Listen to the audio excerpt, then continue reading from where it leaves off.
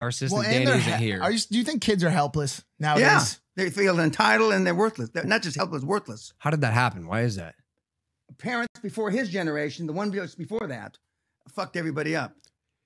Grandpa Bob? Hey, your dad. Look, I was one of the few people in our city. My kids growing up, they'd be working, I'd go. They'd be bitching, I'd go, welcome life, get the fuck over it. Correct. Keep going. And now they're the two most successful kids around because when all the other kids were being spoiled little suck-ass bitches, correct. mine were working. Yeah. That's GP. One of the questions I ask when I speak is, how many have kids? Half of them raise their hand. I say, how many would want your kids to turn out like you?